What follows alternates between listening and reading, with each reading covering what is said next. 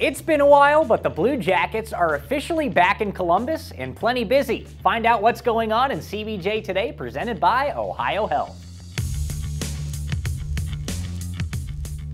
The Blue Jackets are back on the ice here at Nationwide Arena, getting set for their first game out of the NHL All-Star break. So plenty busy on the ice, but they had lots going on away from the rink last night at the Blue Jackets Foundation's biggest fundraising event of the year, which is the CannonBall.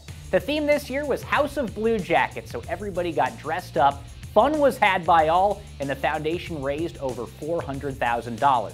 The Blue Jackets, of course, want that fun to continue tomorrow night. That's when they take on the Tampa Bay Lightning here at Nationwide Arena. It's a 7 o'clock puck drop, and you can catch all the action on Bally Sports and the Blue Jackets Radio Network. Until then, I'm Tyrer saying, go Jackets.